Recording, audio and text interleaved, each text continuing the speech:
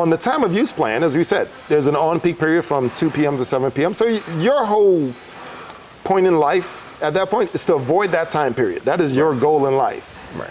Enter the batteries.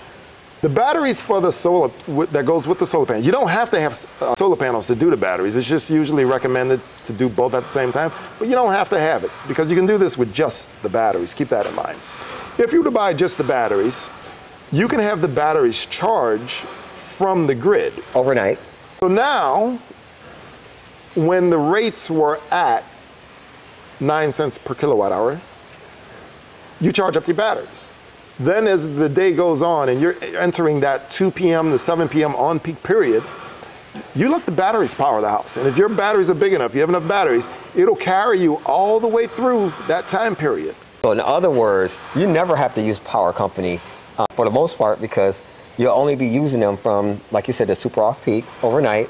And then during the day, instead of using their power company's expensive rate, you're using the power from your batteries that you accumulated overnight during 2 p.m. From the super peak, 2 p.m. to 7 p.m. So now you're not getting hit with those big old bills. It seems like a cheat code for the system. It is. It's legal. It works. And the power company, actually, believe it or not, they encourage this, believe it or not. And the reason why they encourage this is because if you're going off your battery power, you're not utilizing grid power, and they can use that grid power for somebody else.